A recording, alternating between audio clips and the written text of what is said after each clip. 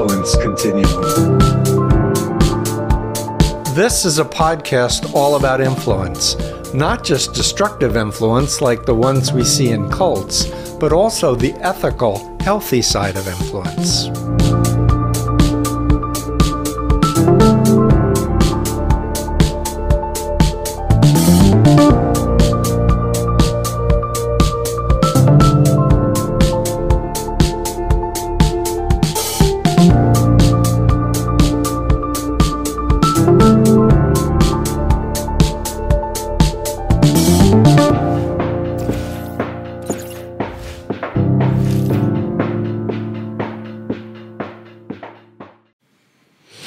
Hello, I'm Dr. Stephen Hassan with another episode of the Influence Continuum, and I'm absolutely delighted to have a colleague and friend do another interview with me, but this time for the interview for the Influence Continuum, and I'm going to just read your bio.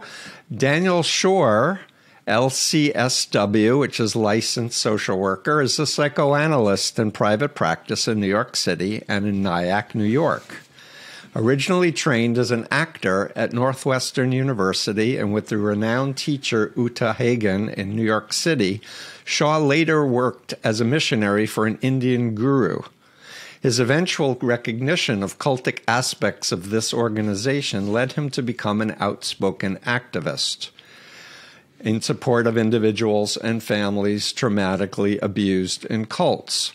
Simultaneous with leaving this group, Shaw began his training in the mental health profession, becoming a faculty member and supervisor at the National Institute for the Psychotherapies in New York. Shaw is a sought-after teacher and speaker. In addition to his many conference presentations and published journal articles and book chapters, in 2014, Shaw's book, Traumatic Narcissism, Relational Systems of Subjugation, was published for the Relational Perspective series by Routledge and was nominated for the Distinguished Gradiva Award. In 2018, the International Cultic Studies Association awarded him with the Margaret Thaler Singer Award for advancing the understanding of coercive persuasion and undue influence. Shaw's second book, the topic of today's interview, is Traumatic Narcissism and Recovery, Leaving the Prison of Shame and Fear, and it was published in Routledge in 2021. Dan, thanks so much for joining me in stellar work. And as a colleague who has been helping educate clinicians, but also the planet, about the predatory nature of cult leaders and traumatic narcissists, I really want to offer you this platform to share what you think people need to know about this topic, because it seems to be epidemic to me, Dan. Yeah, epidemic is the right word. And Steve, I have to first remind you, I think I've told you before, that when I left Siddha Yoga, at SIDDHA, Siddha Yoga, in 1994, I thought I was just going to put it all behind me and move on. I had started grad school at that point. And about a year later, I picked up your book, the first one, Combating Cult Mind Control.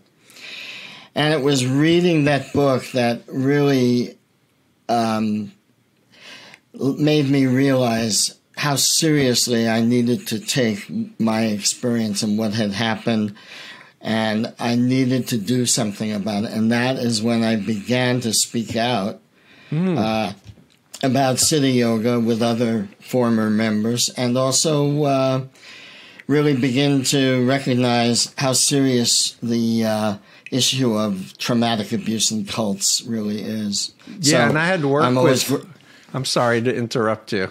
I was just going to say, I've worked with people in Siddha Yoga. That's Muktananda was the first guru, and then Guru Mai took over and actually kidnapped her own brother so she could have the crown, if I remember correctly. And I was part of an intervention that led to an expose, which led to a New Yorker article. And That's I right. was interacting with another former member of your group who had a website up, Leaving City Yoga, which I believe you've now taken over many years ago. That's right. Yes. He had tried to make that website interactive, and the cult apologists were just so vicious that he burned out and asked me to take over. So it remains online as a repository of anybody's account, stories, media articles about the group, and I think it's helped deter a lot of people from getting involved, which is and I want to add, just for a cultural touchstone, a lot of people have heard of Eat, Pray, Love or seen the movie, and it was Guru Mai who was the guru, although I think it was backpedaled or ignored for obvious reasons. I think the author Elizabeth Gilbert did not actually meet Guru Mai. She was not in India when Elizabeth Gilbert was staying at that ashram. And I think once Gilbert knew the history of Siddha Yoga, she began to distance herself. Interesting. Well, that's wise. But let me just say, you were on staff and you traveled around and helped, recruitment and PR and such. You were an insider who had direct. You were meeting with her, I believe, regularly to discuss business. That's right. So it's a big deal for you. Especially in the last few years. It was 13 years altogether, but those last few years is when I actually had direct contact with Guru Mai on more or less daily basis. Right. So, my heart is people who are whistleblowers, who are in the inside, who got to meet with the cult leaders, have a very unique perspective.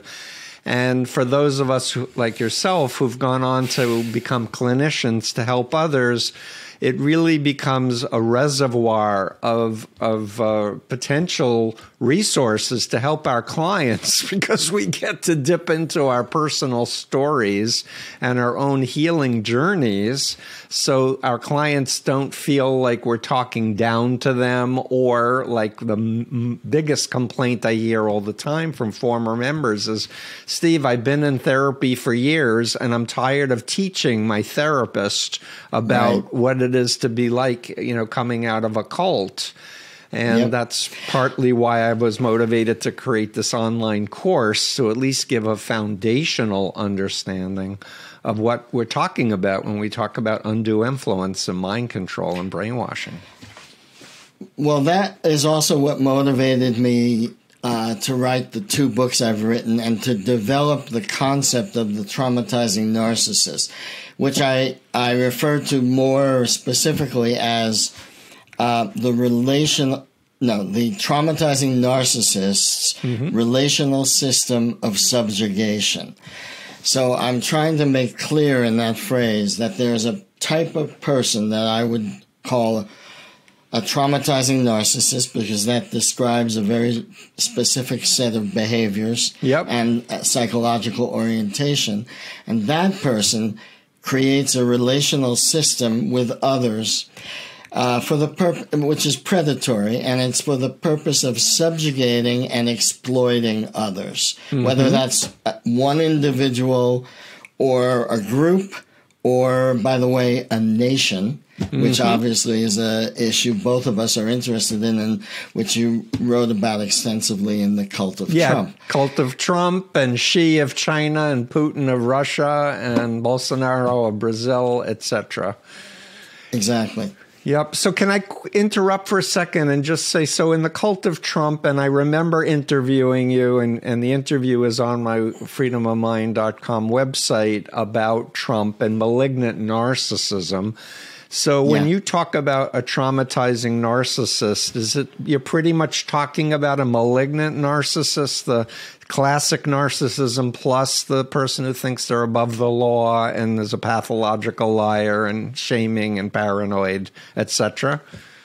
Yes, there's a concept called the dark triad, and people whose psychology is organized in the dark triad are malignant narcissists plus sociopaths plus Machiavellian, meaning that for them the end always justifies the means. So that combination of narcissism, sociopathy, and Machiavellianism is really, I think, what we mean when we talk about the malignant narcissist, a phrase that I believe Eric Fromm coined. Yep. And he really was talking about Hitler, Stalin, Nero, Caligula. He was talking about the historical tyrants. Right. And of course we have them in current times, and Trump has certainly aspired to be this kind of a tyrant. That's his whole agenda as far as I can see. Yep. And we see it with Putin and so on, as you mentioned.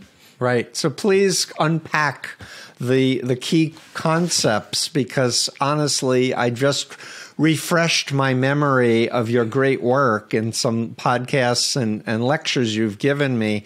And I just think it's so brilliant and so important, especially for people, I think, coming out of guru-type cults.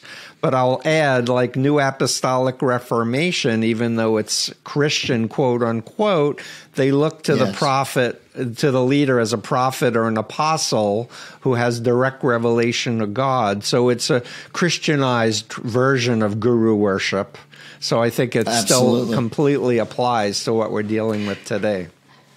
Right. Well, thank you. I appreciate your interest in the concept. And I developed the concept this way, Steve. I had left the cult. I was sitting in a pool of shame and some fear as well. And I had to figure out how to help myself. And, I was in therapy and I had decent therapists, but they were not cult-educated people. Mm-hmm. But they were quite good anyway, and I'm grateful for that.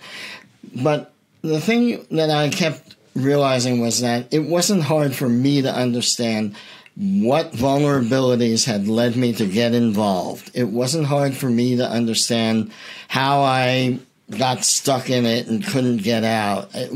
All of those things seemed to me fairly easy to access. What was baffling was the psychology of the cult leader. What would make a person treat others in the way I had been treated, in the ways that I had seen so many others treated? And by this time I was talking to many other people who'd been in cults, not just the one I was in. And so that's what led me to want to develop a concept to understand the psychology of the cult leader. And the first part of that for me was narcissism. Now, I believe up until the time I started really talking about narcissism and cult leaders, in the field, I think what we were mostly thinking about was sociopathy, people who believe themselves to be above the law and who had no conscience and no empathy, so on. The reason narcissism was important to me was because I believe that these figures, political, religious, and in many other arenas, by the way. And just to make the point also that, this can be one-on-one situations as well as national situations. Absolutely. I deal with a lot of one-on-one mind control things now. Absolutely. So the psychology of the person preying upon others, exploiting others, subjugating others was what I wanted to get at. And for me, it boils down to a few ideas. I try not to overcomplicate it. Of course, my books are more detailed, but the basic idea is that this is a person who has developed a delusion of omnipotence. And by omnipotence, I'm talking about a sense of ultimate superiority, ultimate entitlement, ultimate, entitlement to have no boundaries, to violate any other boundaries, any other person's boundaries, any kind of boundary. And that delusion of omnipotence, I believe exists because that person has to compensate for something profoundly disorganized, unstable, and really broken internally. That person, one of the things I often say is that cult leaders are the neediest persons in the world. They are the most needy of any kind of human being. And yet they position themselves as people who need nothing from anybody, and they hold a delusion of their own complete, absolute, self-contained perfection, right? Yep. It's important to me in helping people break free of these relationships in which they have become intimidated, in which they've been belittled and humiliated over and over again, in the same way that domestic violence works with battering. There's a kind of psychological battering that the traumatizing narcissist employs in order to be able to just control and exploit people. The truth is, the narcissist needs that person desperately to prove to themselves how powerful they are, to prove their delusion of omnipotence. They're constantly needing to prove to themselves that they are what they have deluded themselves into believing. I am shameless. I need nobody. I'm superior and therefore entitled. There's no boundaries that apply to me. This is a profound delusion based on what they had to do to overcome their own terror, their own shame. Because of their own child rearing, is that what you're saying? I think you know that, Steve, right? The biography. Well, I want my of the listeners cult leaders, to know it, buddy. Yes, the biographies of these cult leaders always involve how profoundly humiliated they were growing up. A good example, of course, is Donald Trump, and Mary Trump can tell us all about that. But another great example is from Robert J. Lifton's book on Shoko Asahara. Asahara was a disabled child in poverty, taunted and humiliated by his school peers, and he grew up to be a cult leader who controlled a large amount of very intelligent, middle-class, educated people and led them to try to destroy the world. Yeah, so I just want to add, if I may, Lifton's book is called Destroying the World to Save It. And Shoko Asahara, I know that cult well because 60 Minutes flew me to Japan after the sarin gas attack in the subways. Yes. And he claimed to be Jesus and Buddha. And you're correct. He didn't do well in school. And so it's all about trying to compensate for a lack of love and attention to build a healthy self in early life. But I believe most of these people have actually been quite abused and belittled and humiliated. And it's this overcoming of shame by adopting shamelessness, which is one of the main features I see in the traumatizing narcissist. Now, the reason I decided to go with traumatizing narcissists is because a lot of people are narcissistic to one degree or another. They might be self-referential. They might tend to always refer back to themselves. They might tend to show off or think they know better than others. It doesn't mean that these are bad people. These people are often people with a good heart who are capable of empathy, who can be loving and generous. So when you say somebody's a little narcissistic, it's one thing to say they're full of themselves. Okay, those people are not toxic necessarily. Yeah. But the traumatizing narcissist specifically traumatizes other people by destroying that person's sense of their own subjective value and worth as a human being. Yep. They lead others to believe that their only value is in what they're able to give to the narcissist. Right. So the narcissist is like a parasite who sets up a system of extracting everything from other people that then they cannot use their own strength or their own love, they have to what's the word in the MLMs? They have to send it upline up the pyramid. Yeah. They have to upline all of their own worth and value, their love, their talent, their intelligence. They have to upline all of it. And nothing really comes back down because they're kept in constant fear that if they're not sending more up, they're going to get the boot. Yep. Exactly. Right? If I can add or just connect the dots for my listeners. So what I just heard you say a moment ago is that narcissism is on a continuum, and there's lots of folks who are closer to the healthy side where they can have humor and they can feel for other people, but they're still full of themselves and not a healthy, great way. But then the extreme continuum where cult leaders lie, which is where we really connect the dots with these very dangerous, sadistic, paranoid people. And I think you're spot on in saying that the cult leader needs the followers in some ways more than the cult leader needs any particular follower. Please share more. Well, followers are vulnerable. Most people who get involved, as you know, are at a point of vulnerability of one sort or another in their life. They are often idealistic people who would like to consider that what they're doing is meaningful or purposeful, and they're looking for some way to, actualize or realize those potentials in themselves. And, cult leaders prey upon those people. And if you happen to be exposed at a vulnerable point in your life to the sort of charisma of the cult leader, then this might be what hooks you in. And it's a sort of a self-sealing system. The deeper you go in, the harder it is to have any objective sense of the reality of who you're dealing with. And, the more in other words, the more you invest, the less likely you are to want to cut your losses. You want to keep investing more. And you're told in almost every cult, certainly this was true in NXIVM.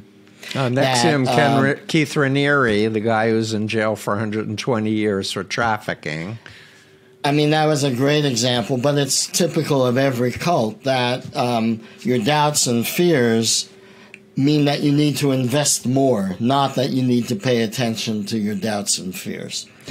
So, you invest and you invest. All right, pause. I may have to ask your editor to edit this piece because the train here is... okay. I'm losing a train for a second on so your let me question. Just clap. So can I just jump in and ask you a question as a therapist? So my sense in the people that I've worked with over the decades is that there are definitely situational vulnerabilities, death of a loved one, breakup of a relationship, illness, moving to a city, state, or country. But I've also noticed that there's a disproportionately high number of my clients who had a narcissistic mother or father or somebody early in their life. And I was exposed to Harville Hendrix getting the love you want. And his thesis was that we're looking for partners who can help heal our wounds from our childhood. And you have a deep understanding of psychoanalytic, psychodynamic theory. Could you share what you think about that?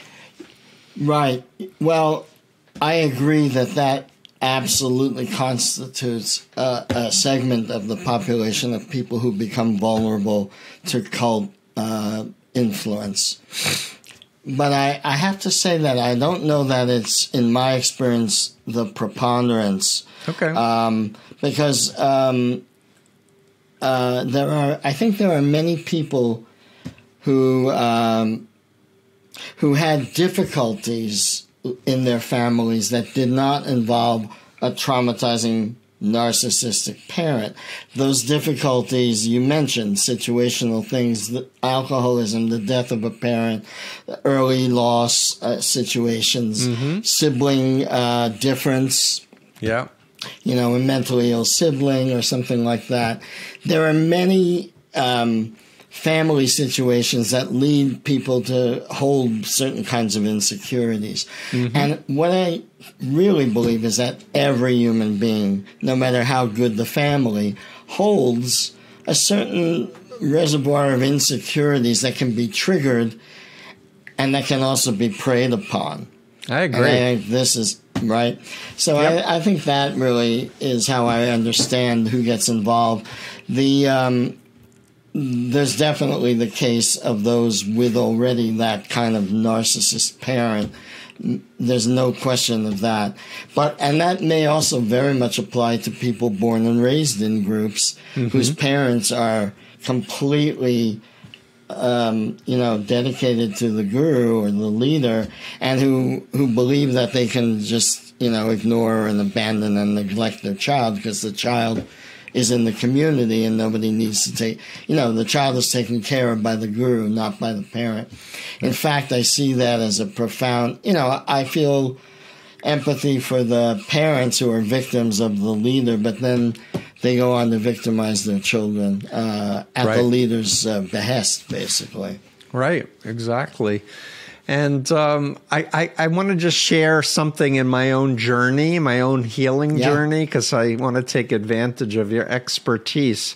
So as I was trying to deconstruct my Mooney cult identity, and I was exposed to parts theory and IFS, internal family systems theory, psychosynthesis, etc., I started thinking about my child parts that were used to form my Mooney identity. And what I came up with was a universal with every person, which is we all had a moment where we realized our parents weren't omnipotent. They couldn't keep us safe all the time or know how to take care of us properly all the time. And there was a profound disillusionment in everybody. I mean, there were other parts of my childhood, like I was very, conservative Jewish, going to shul, and I got disillusioned with that. And the Moonies captured that spiritual child part. There was a part of me who was very anti-Nazi, and, we need to go to war, who then, when I became old enough to know about the Vietnam War and realize war is bad and people are dying for no reason, that was a warrior part of me that I abandoned. But the Moonies kind of like got to those elements of my psyche and used them to form this Mooney identity. And why I'm mentioning this to you is just because I realize when I'm doing intensives with clients, I often find it important to share this idea and encourage people to think about what were the parts of them that form their cult identity, and how can we give those parts a healthier choice? Like, fighting cults was my warrior part, and reconnecting with a very renewal form of Judaism, not dogmatic and doctrinaire, etc., and finding communities that are healthy. So I just wanted to share that man-to-man, therapist to therapist, former member to former member, and ask your comments. What do you think? Well, I think that I have very similar ways of understanding, and my own experience is very similar in terms of working through my own vulnerabilities that led to my involvement. Mm-hmm. And there were specific situations, and there were problems in my family. But in my upbringing, I was brought up in a very progressive kind of socialist, secular Jewish home. It was not we were not religious.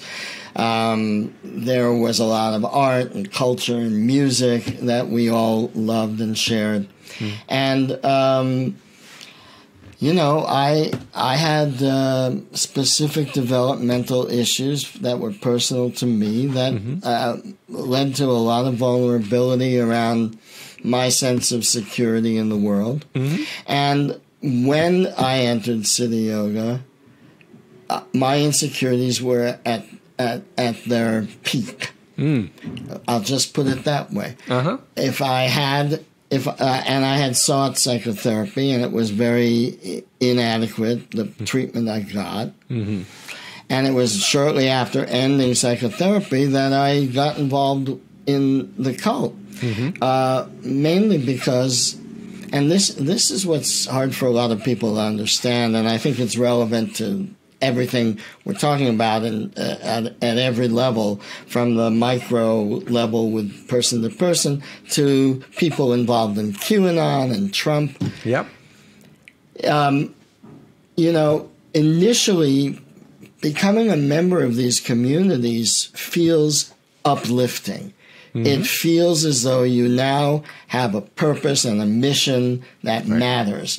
It feels as though you're part of a group of people who believe similarly that we're doing something that is important, that matters, and that actually is for the good.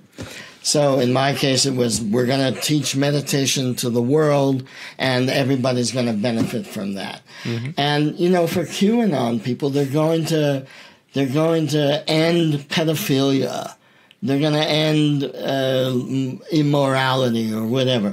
And, they really believe it. And if you're following Trump, and, you're going to, aside from all the QAnon-based theories around the international cabal of pedophiles and so on, anti-Semitic, being directly linked to Jews specifically. Yeah, it always was, in my opinion.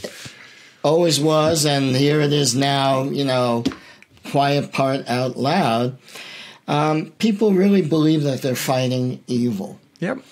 And every cult has to, in every cult, you become involved in a mission to fight the evil. And what is that evil? The evil is the exposure of the cult leader as a psychopath, as a traumatizing narcissist. The evil that you're fighting, whether you know it or not, is to try to protect the cult leader from exposure. The cult leader is person with a delusional psychosis of omnipotence who is often behaving in a criminal manner because they believe they are entitled to violate any and all boundaries. Right. And what's the real mission of any cult? Protect the leader from exposure and support the leader's self-aggrandizement. That's always the only mission. I would add power, money, and sex is in there too. Yeah. Yeah, exactly. But protection also, but power, money, and sex. Exactly. And that's what's so sad is that many people have been, you and I have both talked to people whose lives have been completely shattered because a spouse or an adult child or a parent has gotten completely lost in one kind of cult or another. During the pandemic, Steve, I never had as many calls about family members getting lost down the QAnon rabbit holes. Yep. I honestly was getting 2 or 3 calls a day for almost the first year of the pandemic. It was astonishing.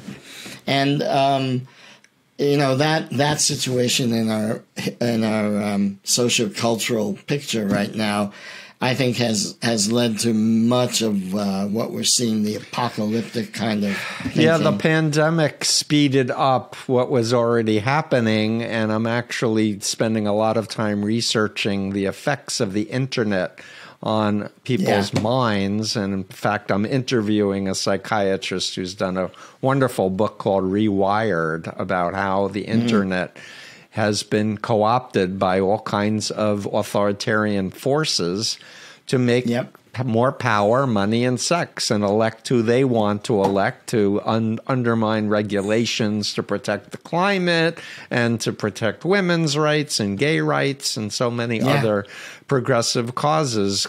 It's a war between the authoritarian billionaires who want to keep it and don't care about the future of the planet Earth, much less starving people who are scraping by. So there's just a huge huge vulnerability.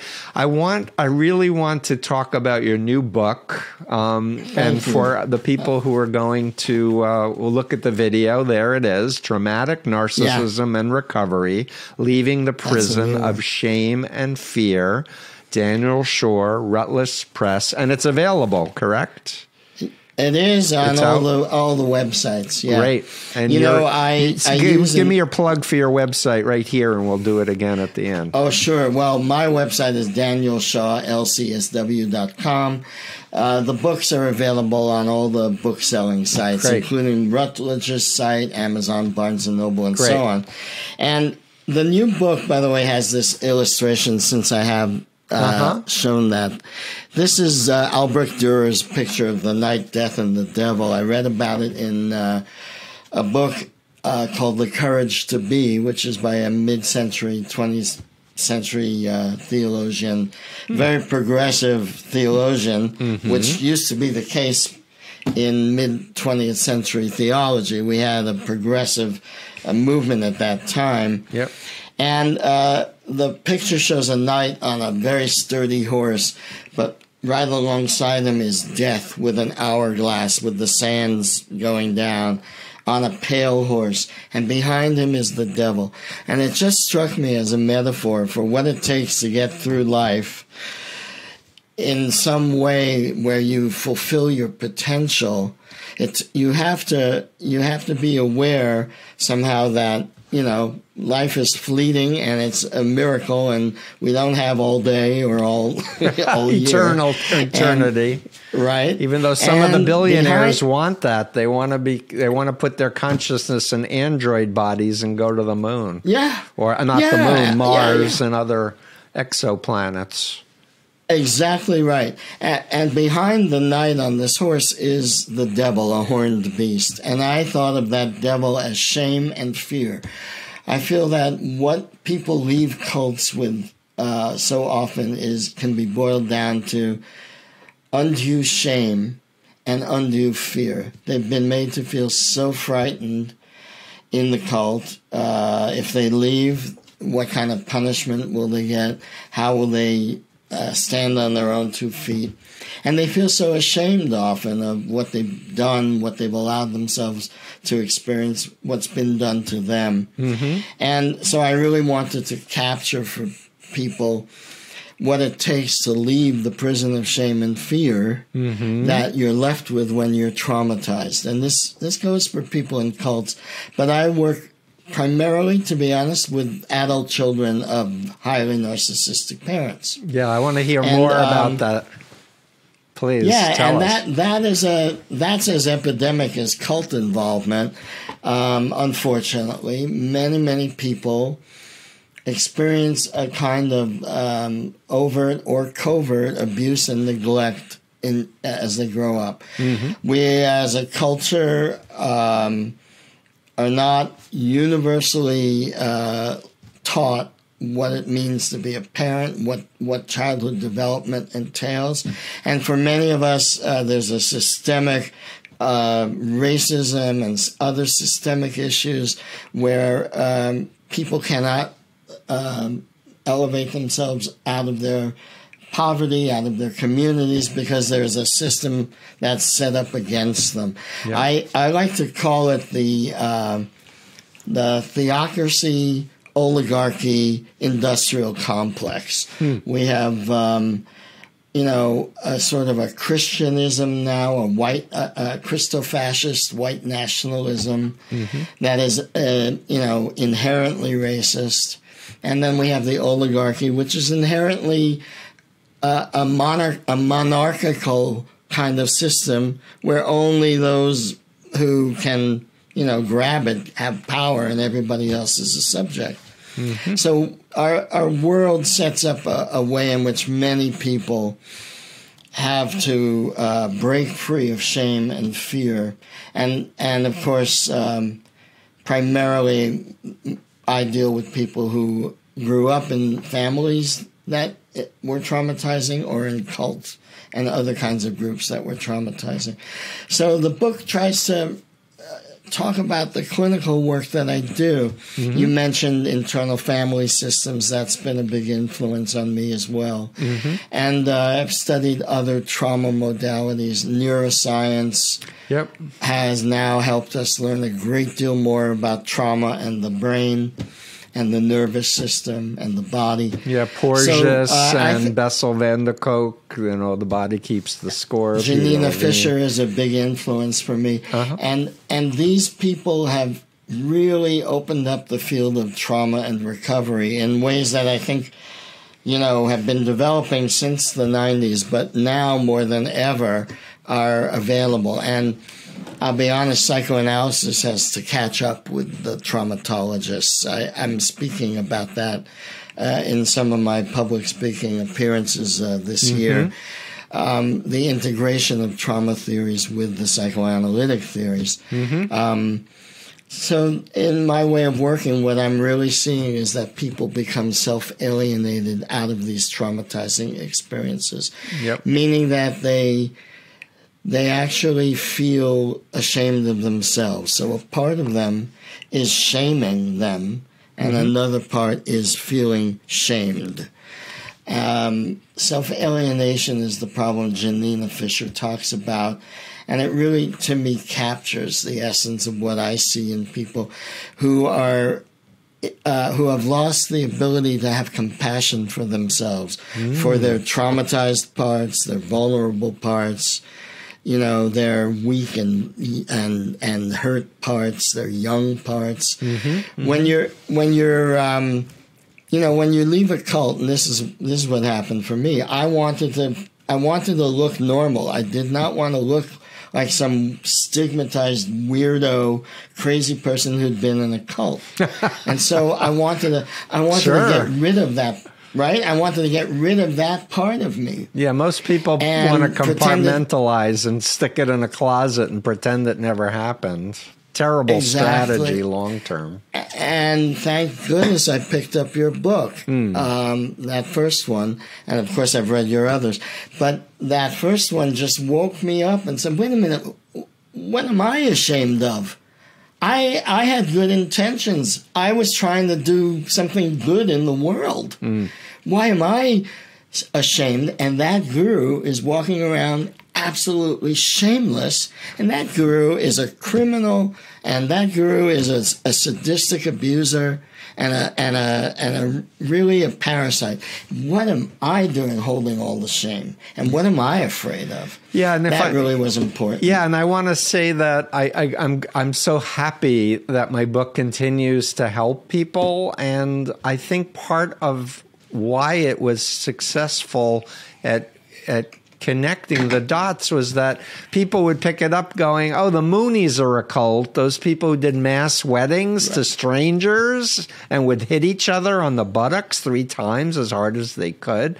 That Korean billionaire, obvious, right-wing fascist. How could any... So they'd read my book and then they'd be like, this is like my story, different leader, different ideology, but the process was the same. And the biggest thing is people realizing I'm not alone. It's not about me. There's this whole phenomenon out there with all these other millions of people. And all of a sudden, it's not my fault. It's a phenomenon of social influence and undue influence. That's right. That's right. I was saddened today to read the article on NPR about the NXIVM cult and the second upcoming series of The Vow, because it really did not capture or understand. No, the author really, I felt, didn't understand the depths to which a person is trapped inside a cult, the depths in which, unless you give up entirely any of your own values and ethics and lose your moral compass to follow that leader, you are living in a situation where you feel as though you will have lost everything. Yep. And that psychological trap that people are in is very hard to understand. But that's so, you know. So Steve, the Vow 2, the season 2 is coming out on HBO, and today the first one really had a lot of footage from Mark Vicente, who was the filmmaker. So it really, I loved it because it was showing the journey and what was the attractiveness initially, especially. And then, but internal footage of specific manipulations and double binds. And it was very much NLP, hypnotic, manipulation. And the public still doesn't understand hypnosis, and that doesn't understand undue influence. And there's this, as you know so well, this unconscious bias to blame the victim. It must have been something in him or her that made them weak. And it's like, no, we're human. And nobody educated us on what to watch out for. Like, I don't know about you, but I remember my parents when credit cards surfaced. You never give your credit card number to a stranger, especially on the phone, no matter how persuasive they are. Never give your credit. I mean, we need that level of education of people. But what's tricky now is that we are online mostly, and people can gather information about us without even asking us and pretend to be psychic and mystical and know all of our deepest, darkest fears and sins, etc. So there really is this internet-oriented mind control being exerted. In fact, I have a podcast out this morning on Beware the Metaverse from one of the top people in AI who's been tracking this for 50 years. And he said the data that can be collected on us can then be on scale used to sell us products, to tell us who to vote for, etc., where each person's getting a different variation of a story to effectively press our buttons. And that's why I feel it's urgent that people like yourself and myself have a bigger platform to tell everybody, hey, we're intelligent, educated, from loving families. Pay attention. This is happening right now. And to call the other stupid or crazy for believing delusions, no, they've been programmed with the delusions. It's so easy. It's so easy to be influenced. And the internet has, television and advertising, of course, became this huge influential force, but it's like it's puny compared to the power of the internet. Which is obviously, there's so much good, but there is really so much undue influence. Right, it's scary. I want to use your expertise. So if someone's listening, they had a narcissistic father, let's say. Not the horrible kinds, but enough to, as you point out correctly, neglect is also a form of abuse. It's not just hitting somebody or yelling at people that way. But if someone's listening, they had a narcissistic father, they realize it's narcissism, but they're still carrying around the burden because they haven't done that therapy. Walk us through some of the important approaches that you use with them, or stories, if you want to share any. Yes. I work in a way that I try to create a relationship that will allow a person to feel safe and vulnerable. And in that space, discover more about what's happening inside. Where is there a lack of self-compassion or self-understanding? Where is there self-contempt? That really becomes the essence of the work.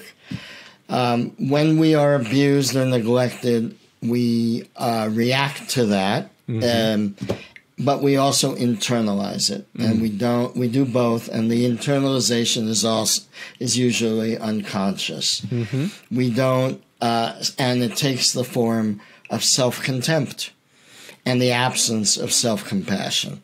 It can also take the form of a kind of grandiosity that some victims can struggle with, in which they feel entitled to view everybody else as a perpetrator and maintain their own sense of victimization. Mm-hmm. So there's a very complex way in which I work with people, where I, on the one hand, am trying to promote self-compassion, really root out self-contempt, see it for what it is, and move it, but also become aware of the impact you've had on others as you've been struggling with your own victimization. Mm-hmm. So that kind of work takes time. It's part of it is psychoeducational, the intellect, what we learn, what we teach. Right. I certainly go over the brain and the nervous system, triggering and so on. But the other part is harder, and developing that self-compassion. It sounds like, well, yeah, why shouldn't we be self-compassionate? It's amazing to me how hard that is for most people who have been traumatized. Mm-hmm. The clinging to the self-loathing or the self-contempt feels somehow as though that's the only way they're going to, ever be able to function. Mm-hmm. And this is what has surprised me, and what I've had to really study and learn more about is why after a trauma or a traumatic upbringing or traumatic experience in a cult, why would we be divided against ourselves and have so much difficulty finding self-compassion? And really, it's that thing I said earlier. When I left the cult, I didn't want anybody to know that I was a schmuck. I didn't want anybody to know what a fool I had been and how wrong and gullible and ridiculous. It was so embarrassing. I was so ashamed. And it really took, it took more than just 1 year and a few books. It took quite a while in therapy to really release that shame, and to really be able to find self-compassion. And it's key. As I see it. Yeah, I totally agree. And the relational thing, can I ask you, do you think that part of the relational piece is that in a way you're reparenting a client to be like the healthy, loving, father figure? Or? Well, I certainly want my relationship with this person to feel safe and to feel real. And I feel it's real, and I want the other person to know that. Mm-hmm. But what I'm really targeting is each individual's innate self-healing capacity. Mm-hmm. That potential for self-healing isn't just like when we cut our finger and it heals. It's also emotional and psychological, and I would say spiritual. Yeah. Without referencing religion. Mm-hmm. The capacity for self-healing is there within each of us, and it's often what's, lost or stuck in people. And so in my work, I keep aiming to try to help people find that capacity for self-compassion, because that's what's healing. Mm-hmm. That's how they bring out their own self-healing. So, compassion allows us to grieve. It allows us to have empathy for ourselves and others. Mm-hmm. It allows us to make sense of what made no sense. Right. Yeah, it's great work. So, one of my teachers was Daniel Brown, not the one who did the movies and the famous books, the forensic psychologist who testified for victims of Catholic Church priest abuse and et cetera. And he came up with an attachment repair protocol. I don't know if you've heard about it or not, but I find it is remarkably powerful. And it resonates with my own approach, which is I don't do long-term therapy, unlike yourself. So I'm kind of more psychoeducation oriented and wanting to give people a toolbox for them to feel whole enough to then take control of their own healing journey and such. But I'm just going to share for our listeners, Dan Brown would basically teach people to go inside, trance state, back to a childhood traumatic experience. And he would give the instructions, and it's simple, I'm going to give it right now, of imagine you had your ideal mother and ideal father unique to your personality.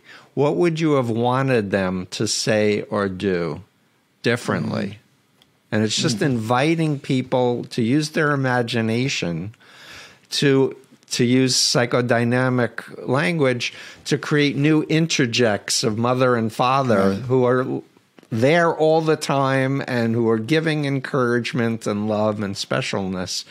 And it doesn't negate what actually happened. The people remember what their actual history was, but it's a tool to rewire, to use neuroscience and neurogenesis, neuroplasticity, to develop that inner voice. Dan, you're special.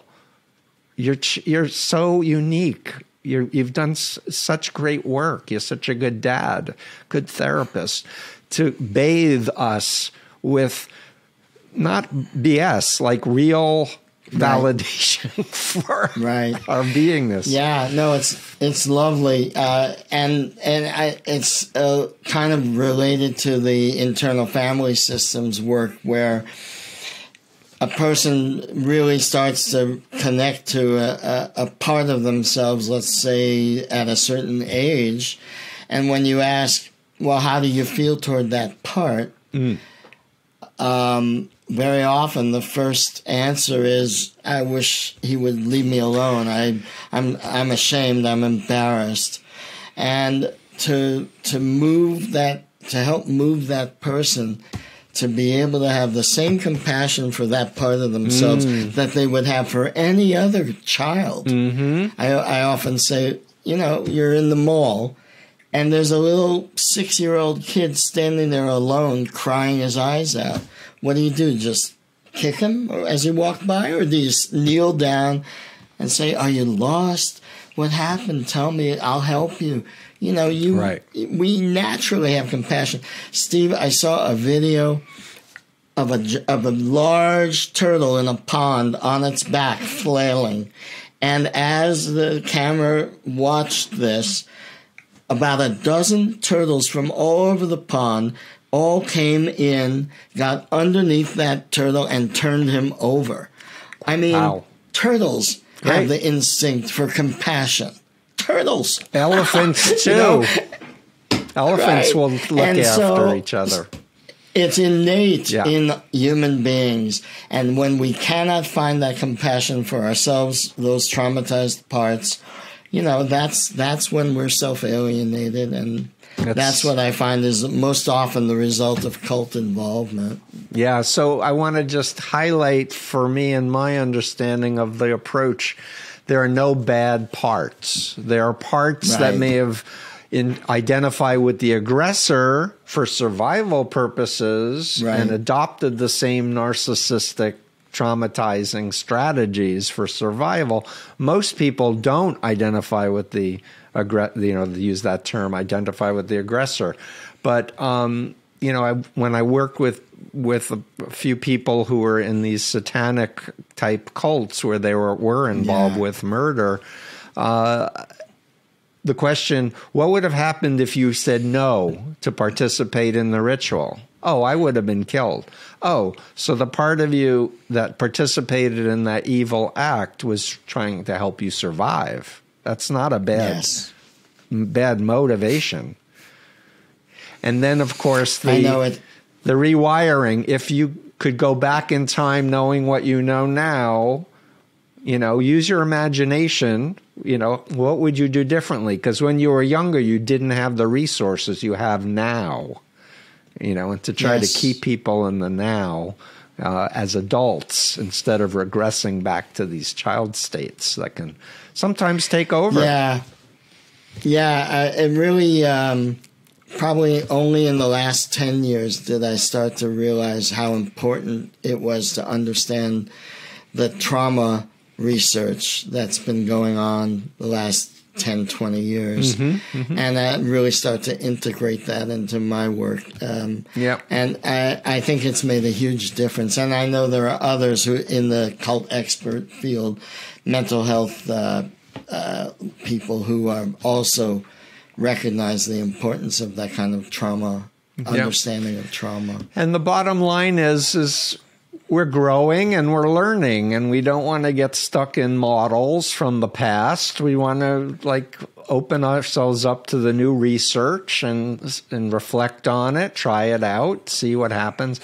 And where I've arrived after decades of being a therapist is that you need to have a big toolbox of lots of different models, and you need to customize for each person what you think they need, what's missing or blocking from moving to the next step and the next step and the next step. And don't make them dependent on you. Keep empowering them that they can take care of themselves. I think don't make your patient dependent on you. Empower them might be very specific to those of us who were in cults who recognize what a slippery slope that can be. And it's something I've also been aware of from the get-go. The power of the therapist and how that can be abused. And as you know, there are many people who leave cults that were led by psychotherapists. Yes. So we're all I heard you on an interview with a colleague, Rachel Bernstein, talk about how when you left, you deliberately didn't accept the therapist from the cult because you knew they would redirect you to the cult. And I've seen this over and over again, this dual relationship, ethical violation of these therapists. And your obligation is to your client, not to your guru. Always. Yeah, it's unfortunately very, very common. And there are many therapists who make themselves a guru. Yes, unfortunately. It's been going on. Listen, it's been going on, it's a tale as old as time, right? The authoritarian dynamic. All we can do is what we do, help individuals, write books, talk on podcasts, It's great. I really appreciate your work. So as we wrap up, I want to give you the last words. You have 2 books. I think your first book, you told me, is out on audio now, and hopefully the second one will too. And I really want to encourage people to come to your website and know your work and read your books. But you've got the last words, buddy. Well, thank you, Steve. I'm really just going to offer you my thanks and respect for the work that you've been doing all these years. You kind of led the pack. You got out there in front pretty early on. And it made a huge difference in the field. It made a difference in my life. And it continues to make a difference. And I know how frustrated all of us are about the political situation, and your effort in that area has been enormous. And yet, here we are facing elections where we do not know if democracy will survive one more election, frankly, is what we're looking at. So I really we're not going to give up, though. Done. At least I'm not giving up. We're going to keep fighting, and you've been fighting the good fight on that front, and I really appreciate that. And one thing, both of my books, go ahead. Both of my books have a chapter devoted to politics. The first one, I came down on the Bush administration and the Iraq War. And the second one, I come down on Trump very, very explicitly. And Amazon reviewers, I've been very lucky to have great Amazon reviews, but there's always one that resents the mention of the political in a mental health book. Well, the political is our mental health. We live in that world. And if we are in an authoritarian world, our mental health is threatened. Totally. And I guess I'll end there. Fight for democracy. That's when I left this cult in 1994 and I saw what was going on with the evangelicals, and I knew something was wrong. And now you just see they've aligned with the billionaires and the fossil fuel oligarchs. And look at where we're at. We're facing the potential loss of American democracy. It's unthinkable. Yeah. So I do want to add one last thing, that there are lots of evangelicals who despise the Seven Mountain Dominionist Christian nationalists, the people who want prosperity ministers and who claim to have revelations from God. So I'm hoping though that population will speak much louder to the people who think they're following Jesus and following the Bible, and understand that they're in cults. I think that it might be a minority of evangelicals, but that's the problem, is that the minority wants to gain enough power to drown out the majority. Yeah. And that's So good luck to all of us. Yes, and thank you for your work. Daniel Shaw. And Daniel Shaw, what was your website again? Daniel Shaw, LCSW.com. Great. Thank you so much, and best of luck with your books. Thank you, Steve.